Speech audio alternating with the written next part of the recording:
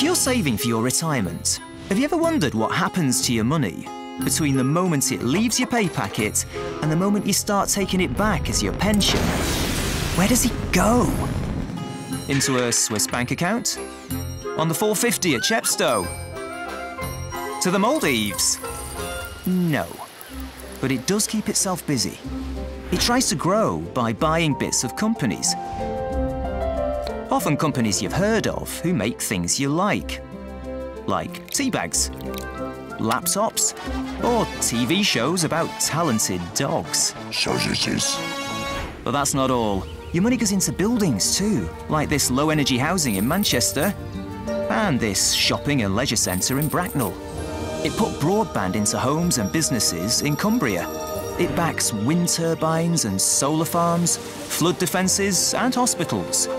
It's building a new train line right through London. It even helps the government educate our children and keep us safe. None of this would exist without help from millions of savers like you and billions of pounds of your money. So if anyone ever asks you, what good does a pension do? Tell them this. Pension money's the hardest working money there is.